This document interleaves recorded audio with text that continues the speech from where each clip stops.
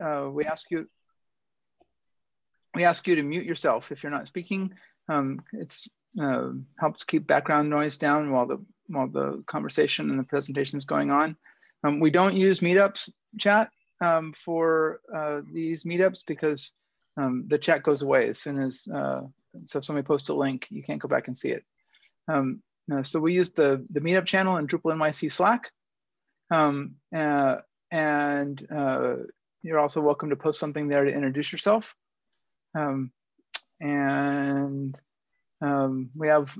always have one talk at the Lunch and Learn. Today's talk is pros and cons of migrating your sites to AWS. It's titled part 1 of 3. Salim can say more, but my understanding is parts 2 and 3 are being offered at other meetups or camps, other places. So you have to sort of follow him around the world in order to get parts 2 and 3.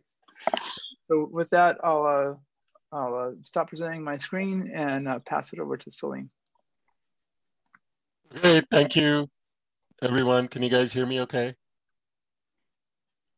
All right, so let me put my thing in presentation mode here, and I will share my screen.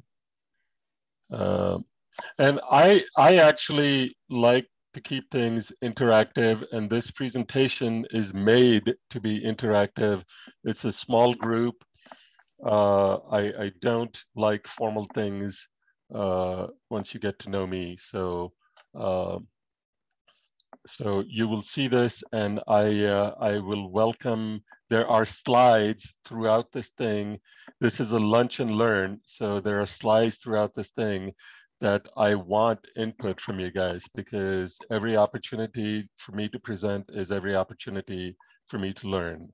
So so people here, everybody here is I consider them you know, smarter than me. So you know, so as I go through this, so please feel free to interject and add things to this, and I will invite you to add things to this. So this comes from our work. Is you know, we do. I'll tell you about my work, but we have a control panel. We build a control panel that's like Acquia and Pantheon, that runs on. It's like a dashboard that runs on our customer's AWS account. And one of the things that, you know, we tell people, like, it's not for everyone. So, you know, if you have small sites, or if you just have one site, then you're probably good with just your Pantheon or Acquia or Platform SH account. If you have a fleet of sites, or if you have large sites, then you should consider moving. But there's always pros and cons to it. You know, it's not like we go out there and we say, well, this fits, you know, this solution fits everyone. So this was, but we're always learning things as we go through this. So I just figured we'll make it a series, and it'll be a good thing to put it out there, and it'll be good for us to add things to this presentation and for us to learn from folks that are out there. And what we've seen is people have already done this themselves. Is they've actually taken their sites and moved things off to AWS or to GCP or to Azure, and they have gone through this experience themselves, and they've learned a lot through this. So I would like to collect that information as well, and for us to share that information amongst us as well. So it's not, again, it's not a formal presentation by any means. My background, this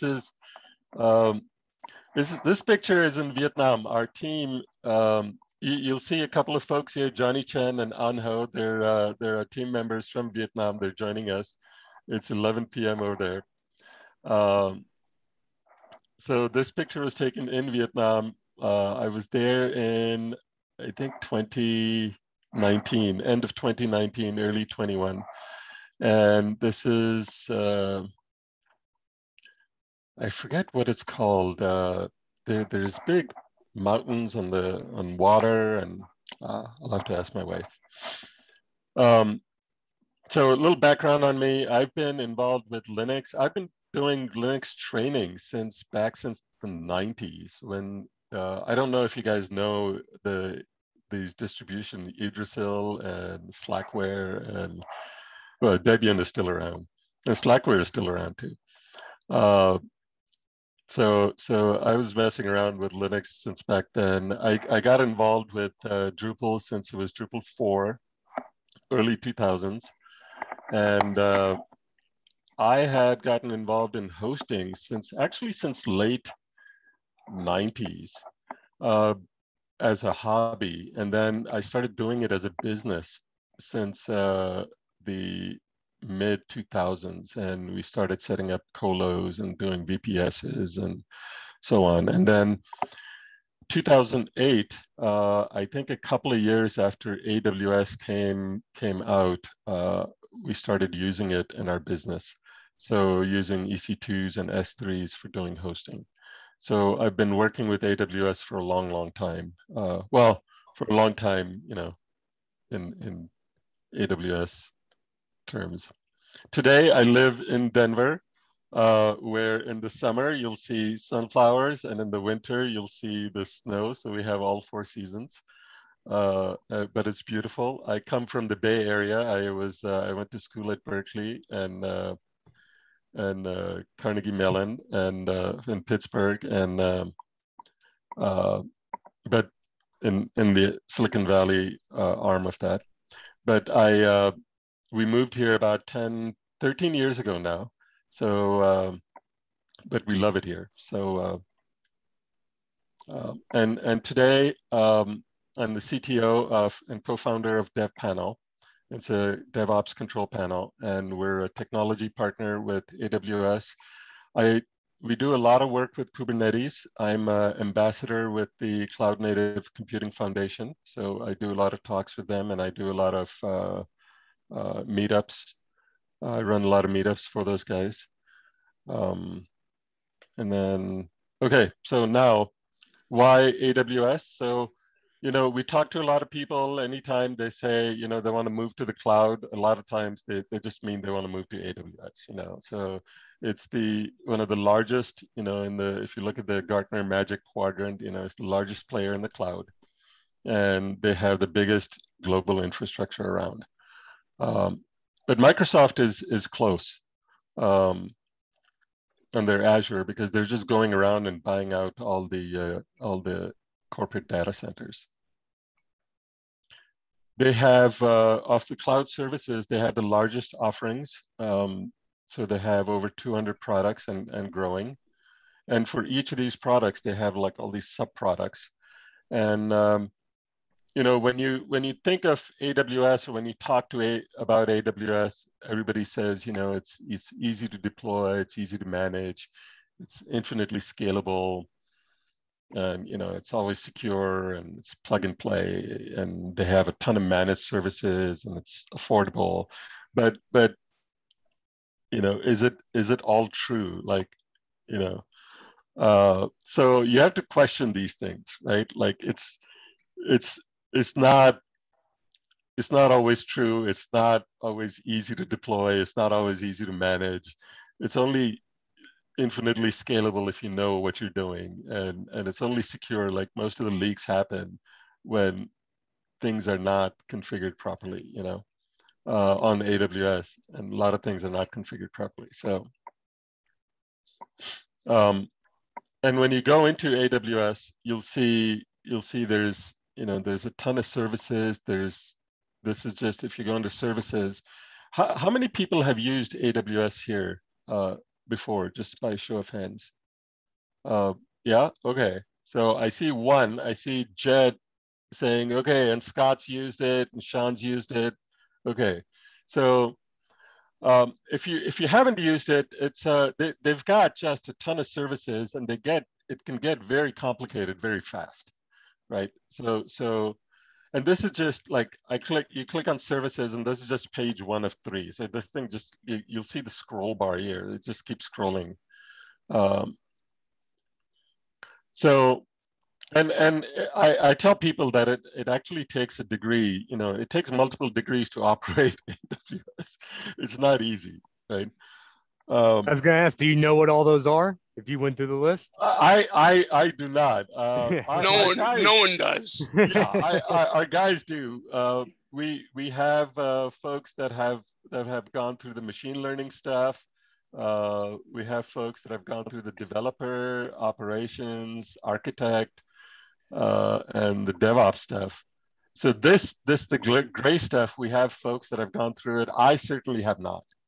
And we have folks that have gone through the machine learning stuff and the security stuff. But I'm not the expert on any of this. Oh, you're right. There's so much they offer. There's and it keeps changing, right? Like it's you have to keep up with it. Their names don't always make sense. Oh yeah. This is it's very high level stuff, right? This is like pros and cons, but so I'll go through the cons first, and this is where I want your input. So the risks of running on AWS, of moving, of migrating. So you're hosting somewhere, right? Like if you're hosting on Pantheon or Acquia, what are the risks of moving to AWS? Like what can you guys think of? I'm gonna make some notes here. I have my own notes that I will go through, but I just want people, like, I want this to be participatory. So what can you guys think of some risks? Well, Acquia is running on AWS, so presumably one of the risks is that if something happens to your virtual environment at 2 o'clock in the morning, you'll find out about it when you wake up. Whereas if something happens to your virtual environment at 2 o'clock in the morning on a monitor hosting, someone's going to get a ticket. They'll maybe restart your production. You'll find out about it when you got it up, when you wake up, but it'll probably be restarted. But you can do that with AWS also. And somewhere you need to have someone around the world who's awake, who can get and do that. And if you manage your AWS properly and image what you're doing, you can be back up in a couple of minutes. Right. Presumably, if Acquia is adding no value for their managed hosting, then fine. But presumably they're adding some value monitoring. And it's that customer support too. For me, it's like I believe Acquia is going to take kind of a white glove action in that moment. Where with AWS, sure, there's ways to go about it, but there's not going to be an account representative. I'm going to call at 2 a.m. and say, hey, account rep, we're in trouble. We need some help here, So I guess white glove customer support would be the reason for me. Well, you do have that. You do have tech support that you pay for at Amazon. That's usually pretty decent, especially as I might not know about that. Yeah. I'd be curious to know more. Starts at $100 a month, but they're good. Yeah, so I think like what you guys are saying is like AWS you can buy managed support from AWS and AWS, or you can buy managed services from AWS, and AWS will manage your infrastructure, but they might not manage your website. But Acquia will manage your website, right? So they understand the application. Yeah, they understand the application. They understand the applications. Right. Well, yeah. So that's, yeah. And then they're monitoring it, actively monitoring it and proactively responding to it, right? Monitoring and proactive response, right? What else is the risk? Well, as you said earlier, sometimes AWS is a little strange in the way they do everything. And so if you're not adapted or used to it, you can easily misconfigure something. There are many times, especially if I'm spinning this thing up late at night, that if I get to turn on port 80 and I can't get in. And so their firewall, everything's shut by default except for port 22, which is wide open, and you got to close that for yourself. But a lot of the industries, especially as you start meeting more and more things together. So a lot of us are used to having the database on the same server as everything else. You need to have that as a separate location, as a separate RDS instance. As the proper way of doing it on AWS. Just more learning all this stuff. There's more things to learn, But as you learn it, you make a better system, but you got to be careful you don't get stuck forever in their environments, especially if you start adding other things. If you add the Lambda series for some reason, you know, Right. in a pure Drupal world, you would probably, Lambda is a serverless technology. You drop in some code and you access it, and you get charged for the process. You're not going to have that in Drupal. But, you know, Drupal so far, I've run pretty efficiently and happily on AWS, and it seems to be a little bit faster than I have in other servers. Yeah. So misconfiguration can cost, like, can result in security exposure, and I think cost exposure, right? Like you can create, if you're not configured correctly, then you can get like massive cost or something like that. I've seen that happen. Yep. Right. Yeah. I've seen that you happen. are your own. You are the system administrator. Right. Yeah. Yeah. I've hosted Drupal long time ago. On my own, you know, I had a data center. I had, you know, that was that over there was the Linux server. Was, you know, that's the web server. You know, that box in the rack. And you know, when even if that box goes into the cloud, you're still the system administrator. Yeah. So if you're not prepared to take on those responsibilities, that's a con. Yeah, and AWS is big and can be scary, right? You know, other problems you have is misconfiguring who you give access to, either through their panel or through other means. Yeah, I'm gonna put misconfiguration as a separate. So access misconfiguration, right? Through control panel, panel and programmatic. And because you can't actually get to the server yourself, you lose the key. If you lose your private key, you know, you can be screwed. There are ways around it. As a client who fired me and didn't bother to go through the due diligence to make sure they can get into everything, and a month later realized they couldn't get back in because they had lost the key because they fired the other person who was my manager with the key. They had to come back to you. They're like, hey, can you help us out here? Yeah, I said, no, you told me to destroy everything. I did. Yeah. Oh, I see. Okay, interesting. The good part is the courts are back open, so I can go back and get the money they owe me. Yeah. Oh, okay, cool. Okay. And any other risks you guys can think of? I think you have to manage your own billing and budgeting kind of stuff. Yeah. I think there's a third-party interface that does billing for you now for AWS to bill your clients. But you're right. You have to watch the billing. Yeah, there's exposure. There's exposure, right, for billing and budgeting, and there's expertise required, I think. But for AWS, that's a whole different set of skills beyond sysadmin to go and watch the cost to make sure if you're making backups, you're purging old ones, you know, to lower your cost, any of your images. I mean, you get a lot of tools that could be a lot of danger if you don't watch yourself.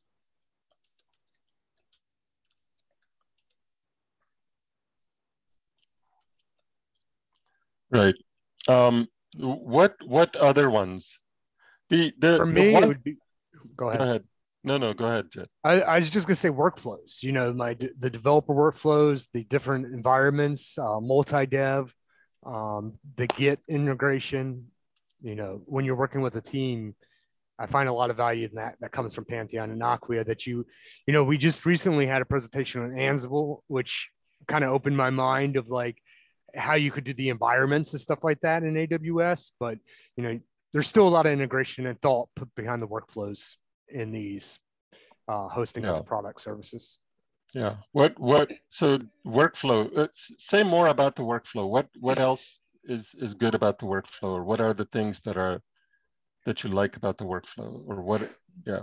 Yeah, well, when within a team, like integration into Git, being able to do like pull requests, that helps. the automation you can do with like Terminus and being able to walk code through like a multi-dev, onto test, onto production, and then be able to apply that sequence out to like 10 sites, those type of workflows. I think you just have to build all that if you're doing it on AWS. It's not that it's impossible. No, because AWS has their version of that. Yeah, well, right. I don't know a lot about AWS. I didn't know about the support. And so I'm here to learn. But yeah, definitely. Yeah. I guess these are the reasons why I've chosen to use Pantheons and Acquia. Right. So I think that's valuable in this conversation. Right. Okay, this is awesome.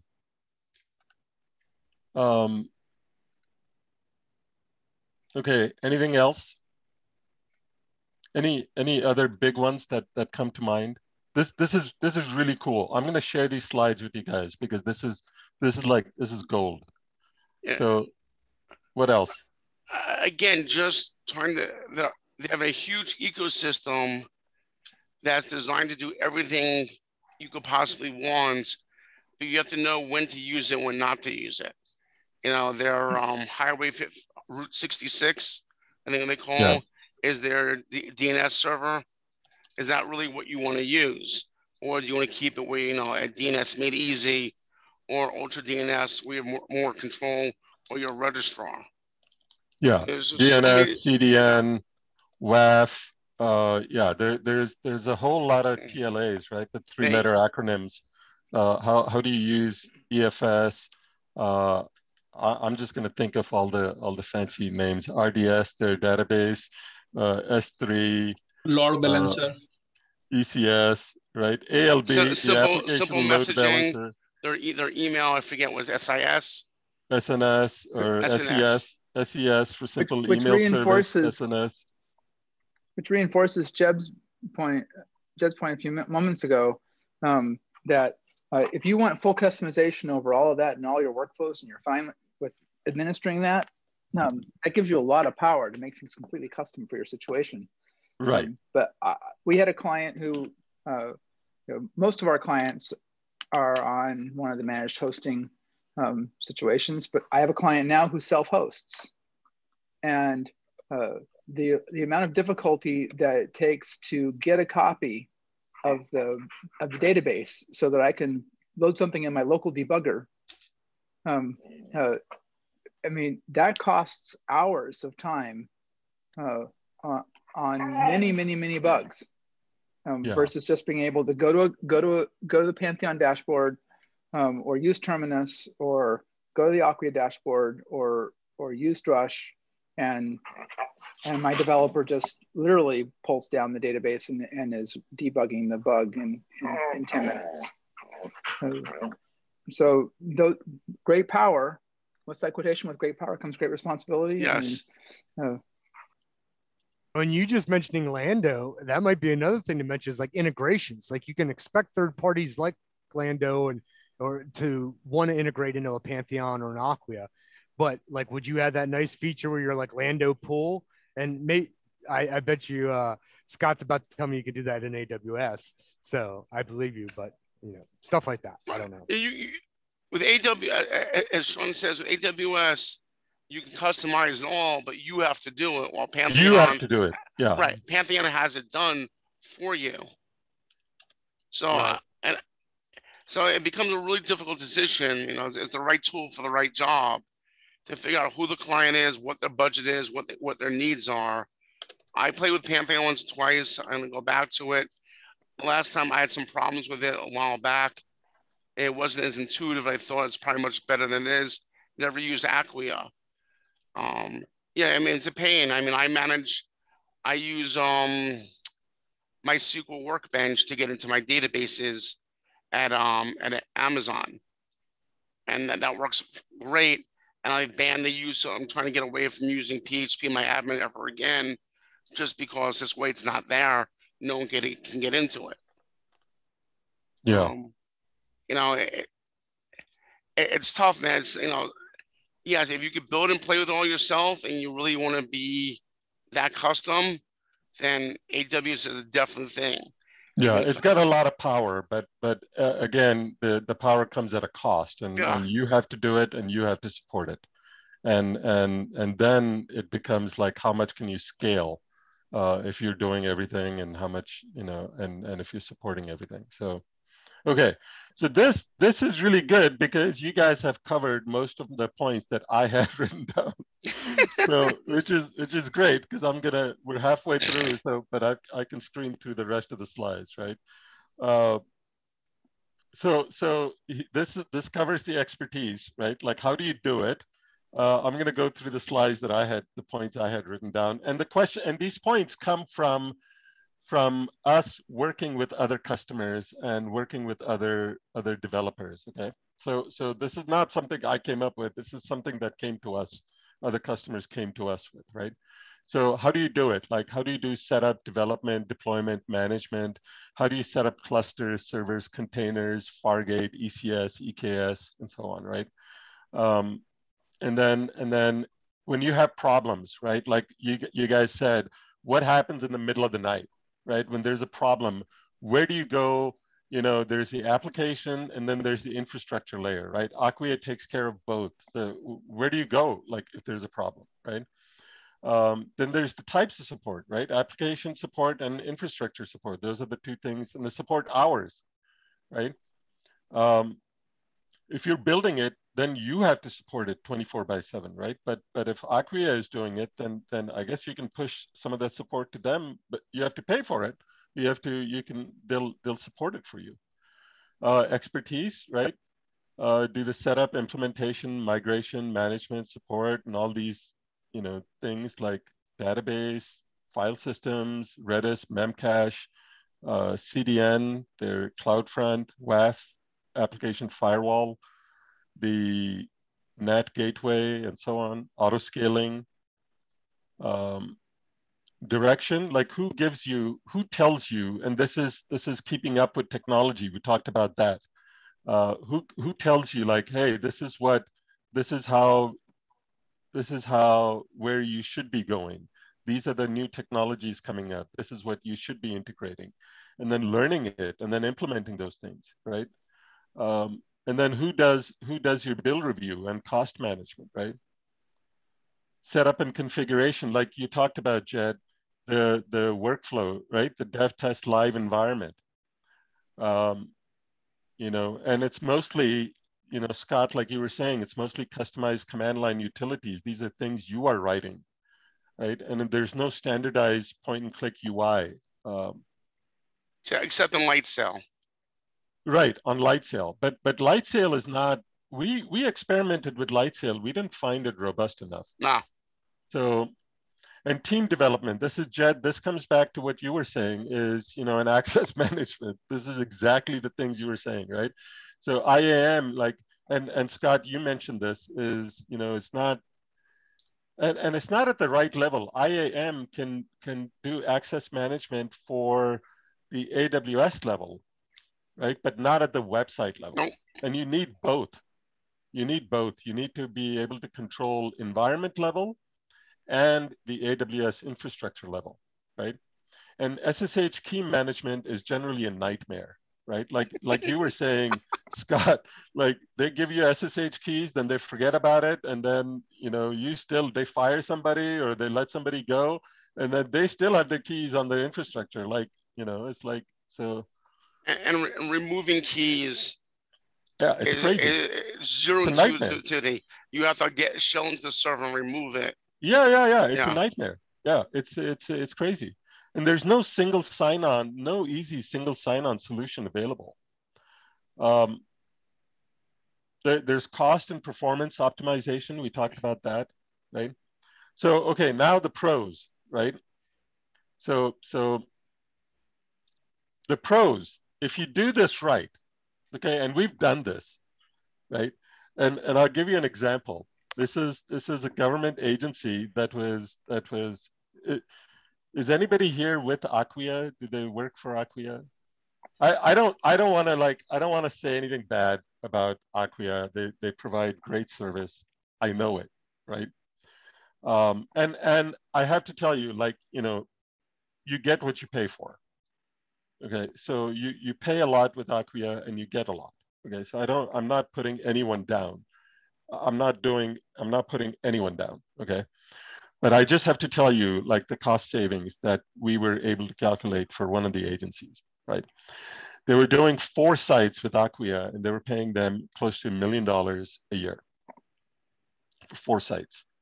And they wanted to move up to 47 sites, right? And they were like, there's no way we could afford that, right? Because if you calculate that out, it'd be close to, like, you know, it'd be a lot of money. Even with discounts, it'd be a lot of money.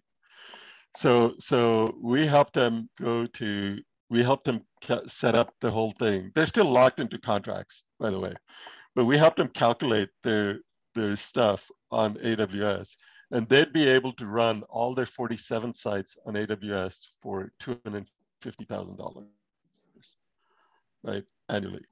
And their sites get 3 billion hits per month. Okay. And we were able to optimize it so they were faster than Acquia.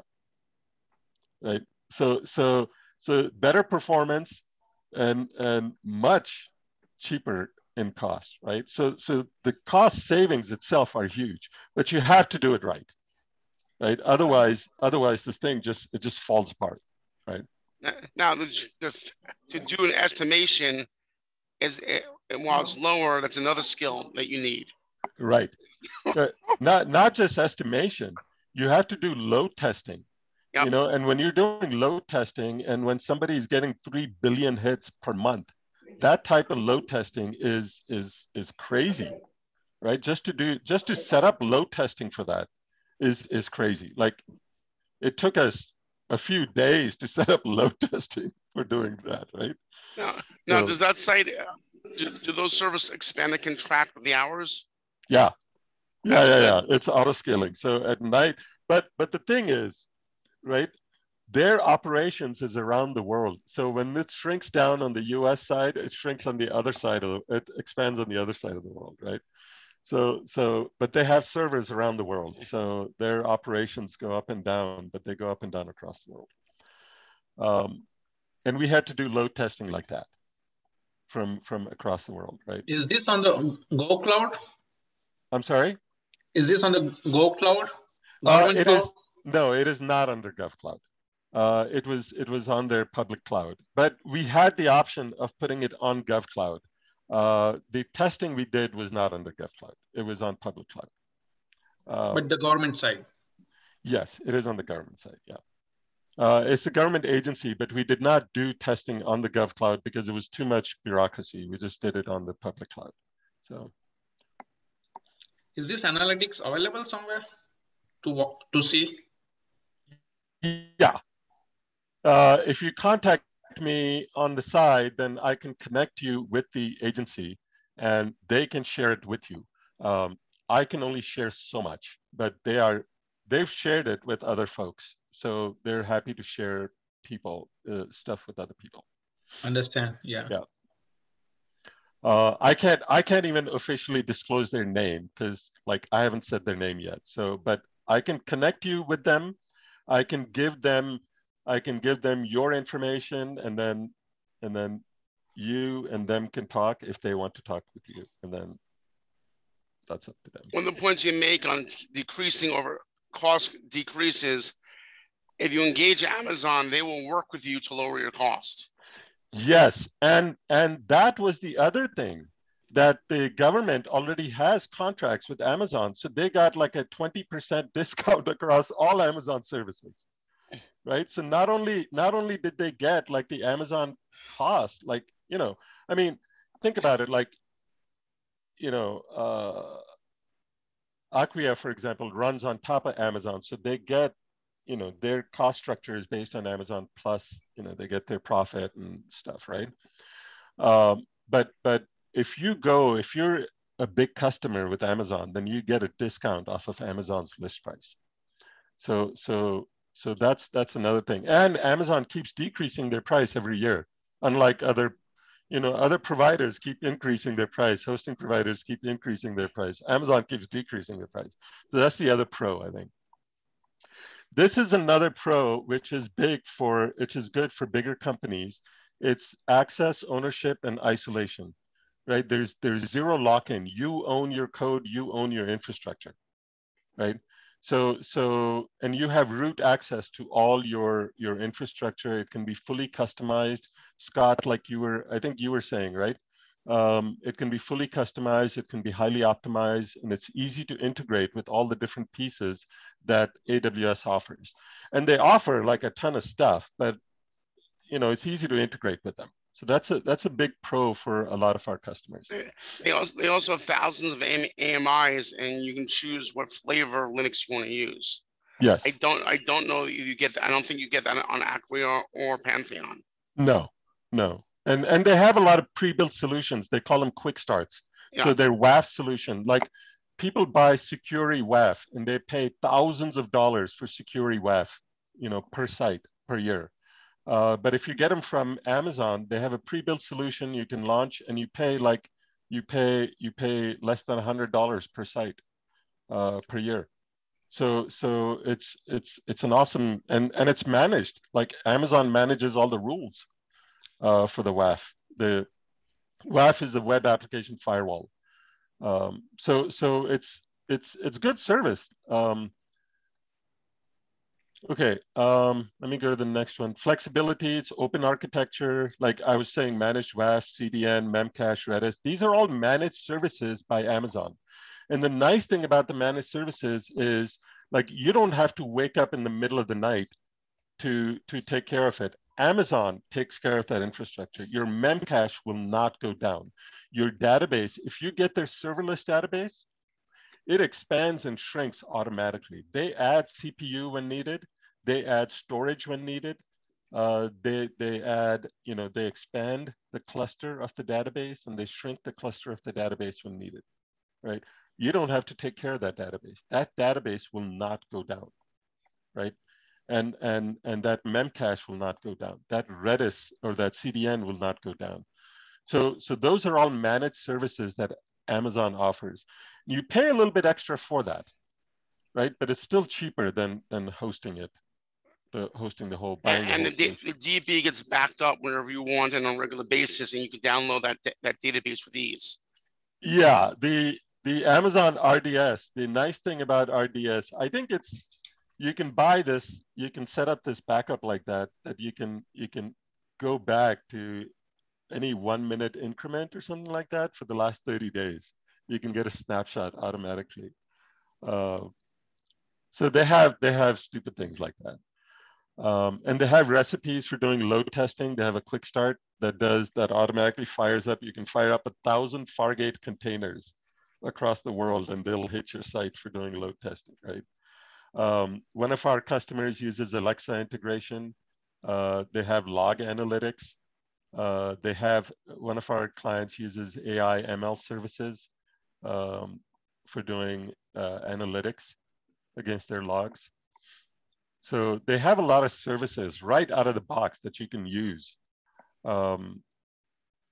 So yeah, for AI ML, they have this thing called Open Distro that you can run against your logs. It's like the elk stack, and it'll analyze your logs, and it'll alert you like when there's anomalies. And the other nice thing is they have a whole certified pool of resources that you can hire across the world, right? So like our team is based out of Vietnam. Like most of our developers are out of Vietnam, our hardcore developers. So, we have folks in Vietnam, we have folks in Russia and Australia and Brazil. So it's like you can have a distributed team. So why aren't people doing it? There's the risks like we talked about there, or the perceived risk. There's the unknown unknowns, right? And then there's unknown consequences for those unknown things, right? But there's also unknown rewards, right? Like people know that, yeah, they can benefit from it, but how much will they benefit, right? There's human and technical resources. Like if you're not familiar with it, like, will you do it? That's a risk, right? And you don't know what can go wrong, right? Like it's a big project to take on, and You don't know if it will be a success. If you know if it'll be a success, then it's easy to take it on. And site migration is not, it's not easy.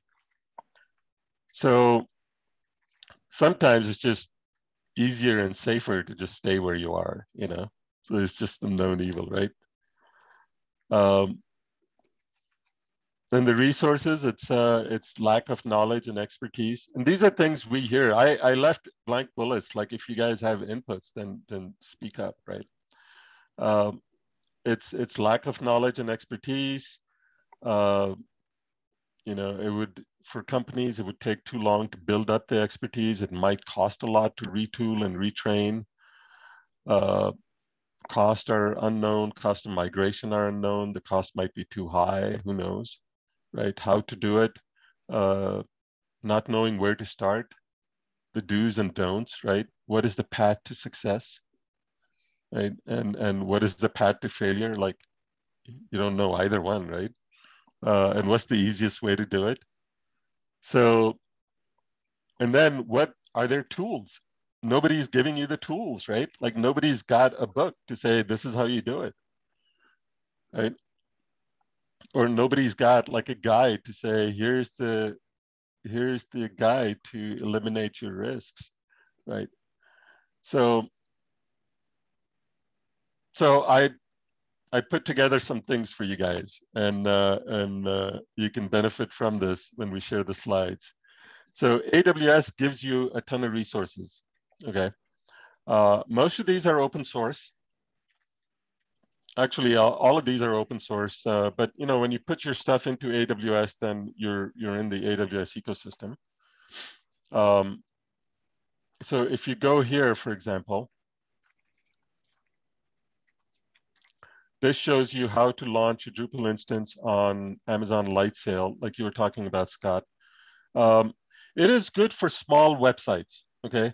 And Lightsail, I'll tell you, you can start a server. You can actually host a Drupal website on $3.50 a month, okay?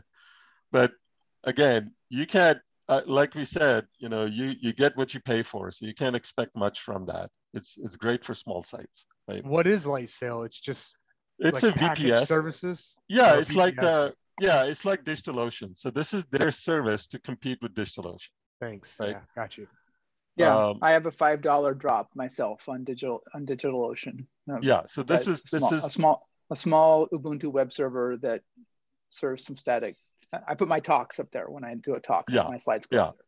Yeah. So this is exactly like DigitalOcean type of stuff, and they make it like one click for Drupal setup and for WordPress setup. So it's great when people come to me and they say, hey, we need a Drupal website. And I'm like, okay, friends and family plan is, you go to Lightsail, right? Like, go set it up there because it's the cheapest thing. And, you're not going to bother me. You can just like do it over there. ECS is the next tier up. So this is your deployment guide. They say it'll take you half an hour. It takes you longer, okay?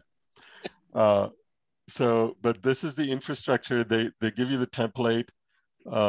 This is the infrastructure that they set up for you. And it's on an auto-scaling group. It's on multi-zone, right? Availability zone, multi-AZ. It uses EFS. It uses Aurora. It uses Elasticache, Memcache, right? So it uses CDN, Route 53, and so on, right? So, and then everything is automated. You just connect your account and you launch it, and everything is automated. So you can check this out, and it goes through the whole thing. It can cost anywhere, like close to $100 a month or so to run a site, but it will be auto scaling, right? And you can get multiple instances. Yeah, question, Jet? Yeah, I guess, is this going to, if you went further, if you wanted to do this, is this a guide on how to do it with all the services? Or are you saying you actually like click a button and it's going to do everything we just see in that diagram? You can click you can click a few buttons and it'll do it. It'll ask you a bunch of questions and it's got a few forms and it'll do it for you. Can you go the other way? Is there you follow? I guess you're on your own then. There's no tutorial part to this. This is a service. There's documentation on it. Okay, that's so awesome. Yeah, this is great. Yeah. It's pretty robust. So go through this and read the documentation. There's good documentation on this. But again, you are on your own after you set this up, right? The other thing you can do is go spin up an EC2 and choose an AMI that has the Drupal that you want. Yeah. I don't have that in here, but I will contact you after this, Scott, because I think it'll be good for us to have that in here. Okay. EKS, there's different way. EKS is their Kubernetes service, okay? So I put down a few ways to do it, but I'm going to show you their simplest version of doing it. This is their GitLab. The first two, they overcomplicate it. They say this is you take this quick start and then you put it in the EKS infrastructure. So they give you this,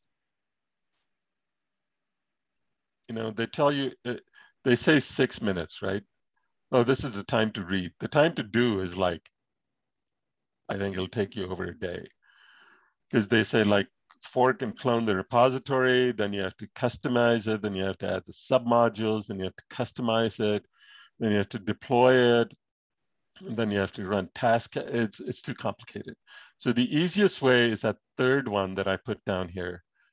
And if you follow this, then it puts it on Amazon EKS, which is their Kubernetes service. Okay. So if you want to do it by hand, you do it like that. And this is their newest thing. And look when this is published. Okay. Well, like 10 minutes ago? Yeah, like pretty much 10 minutes ago, right? Like within the last few weeks. So this is serverless Drupal application on Fargate and EFS. Wow. Okay. This is serverless Drupal. We went through this and this is good stuff. Okay. So they give you the architecture for this and this is solid. Okay. So if you want serverless Drupal, this is the way to set it up. And this auto scales. Okay. So this is the way to do it. Okay. Now, having said that, there's open source tools. Scott, I will contact you. I didn't find any good open source tools, but we as a company, DevPanel, our company is developing a bunch of open source tools, okay? So I'll show you the tools that we have developed, and we are in the middle of developing a community edition of our tools, and our community edition is in beta. So if you guys want to try this out, then contact me and I'll be happy to set you up with it, okay? But I will show you some of the tools that we have for doing importing, for developing, deploying, managing, and scaling sites. These are our tools. Again, they're free to use in the community edition. Our tools work on your AWS account. They don't work on ours. So we don't do hosting. Okay? We just give you like a control panel, like a cPanel, right? It works on your servers, on your AWS account. And we create clusters, and the next thing we will do is create serverless environments in your account, right? And we give you quick starts for creating templates and things like that. So that's DevPanel. You can go to devpanel.com, and we use things like Ansible, CloudFormation, Helm, Terraform, Kubernetes. These are all the things that we use on the back end. And when you get an account with DevPanel, you get a control panel like this, right? You can set up your workspaces. You can invite people to come into the workspaces and work with you. And when you start a workspace, you can select what do you want to set up: Drupal 7, Drupal 8, Drupal 9, WordPress, Magento, or a basic LAMP application. You can create your own application. You can connect to your GitHub, Bitbucket, or GitLab account. And then when you create your workspace, or when you create your application, you get a link to your application, you get phpMyAdmin, you get VS Code in a browser, you get code server in a browser, so you can do all your development right in a browser. You get your database and files, you can do your backups, you can look at your logs, you can set up your security.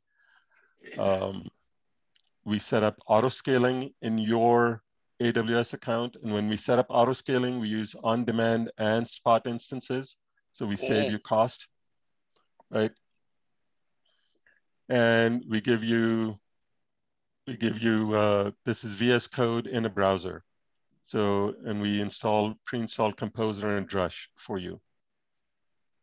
So I'll take you through one of the quick starts. Are you guys familiar with OpenY distribution or OpenSocial or CVCRM or the Feeds Migrate module or anything like that? You guys want to see any of this? Civi, yeah. You want to see CVCRM? We've got about 3 minutes, Salim. Okay, so I'll show you one of these. Okay, so this is CVCRM quick start, and this goes and builds out the CVCRM quick start.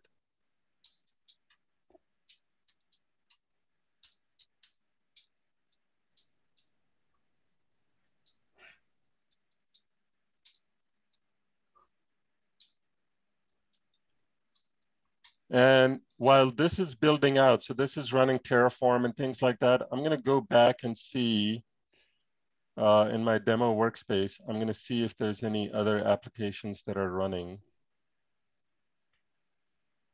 Okay, there's the OpenY that's already running. So let me go to the OpenY and show you what's running. So here's the OpenY that was built earlier today. So it was done using a quick start. And then here's the phpMyAdmin that came with it. So when you build it out, this is what you get. So you get your phpMyAdmin, and then you get your VS Code.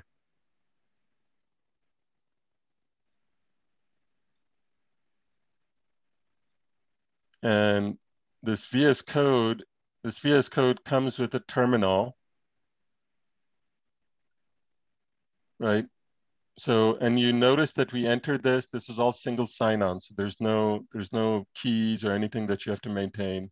And then this comes with Composer built in. And then if in this VS Code, I'm in the index.php, if I go in here and I type in php info and die, right? And this is like live coding here. So if I type this in and I go in here and I refresh the site, this is my PHP info.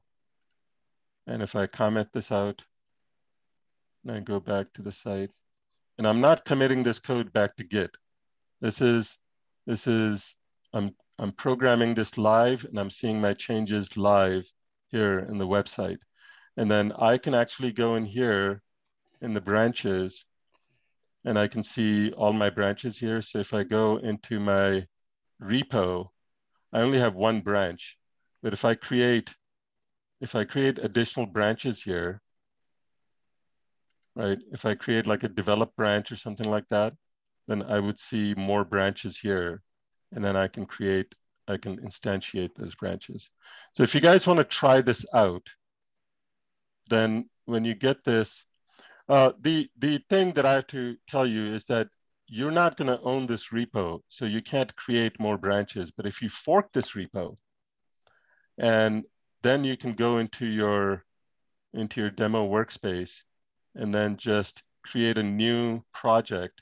And then you can come down here and you can say, use an existing repo and use your own fork. And then if you fork that quick start repo, use that fork, then you can create additional branches and see how that works. Salim, you fostered a really lively discussion today. Yeah, I'm done. It was really cool to see impressive. All the participation. This was one of the liveliest discussions we've had at I'm glad. Learn. So yeah, no, awesome job sparking a discussion. Yes, thank you. We tried. Fantastic. Yeah, it was. There's one thing I want to add on AWS support. If you're in New York City and there's no pandemic, you can actually get live as you can reach out and touch the person support at the loft. Oh, I didn't know downtown. that. How cool. Yeah. So downtown in Manhattan, there's the AWS loft workspace. And when that was open pre-pandemic and it'll be open again, you can go down and actually speak to a person in front of you. And that is cool. It's like the Apple Store for AWS. Yes. And the great part is 4 times went down with problems while we're trying to figure out. Someone overheard us and came up with a solution. You had a whole bunch of people working on solutions for you, as part of the community. That is cool. Yeah. And they give you cookies and coffee. That is awesome. So we really aim to end our lunch and learns promptly, so people are planning their lunch hours. So let me say that our upcoming events in the New York community, JD is hosting an in-person Drupal NYC meetup walk and talk in place of our online meetup slot for August. I'm pretty sure I saw JD on here. I was throwing up celebrations. Anything you want to add, JD? No, it'll be fun. We'll go for a walk around Lower Manhattan and see the sights, chat informally, and see where the night takes us. Great. Yeah. Then the lunch and learn, or the next thing after that will be meetup again, September 1st. We're taking an August break from lunch and learn. And then we'll come back with lunch and learn on Tuesday, September 15th. We're also asked to mention that the Drupal Association is trying something out. They're going to host a contribution mentor summit next month. There's a link. There's a lot of links on the community events page, but there's a link on that page. You can go scroll around that page and find it. But the purpose of this summit is to teach people how to mentor other people at contribution events to try to increase and make it easier for people to contribute to Drupal. And it's 12:58. So anything else anybody wants to share, or any remaining questions in the 2 minutes that we have left? I have one quick thing, is that I would like to send out a quick survey to see how I can improve this presentation or this talk. And then 2, if people would like to see the following talks on this, the other items in the series, then put in your email address and then I will keep you informed. Definitely. Yeah, please post that in. Thank you, that in the meetup channel. All right. All right, everyone, have a good day. All right. Thank you. Thank you very much. Nice to be with all of you for lunch. Yeah, I have someone screaming for her lunch. Similar to the dog that was woofing before. This one says meow. And thank you for the participation. I didn't know how that would go, but it went really great. So thank you for all jumping in. So you got it. All right. Bye-bye. Thanks.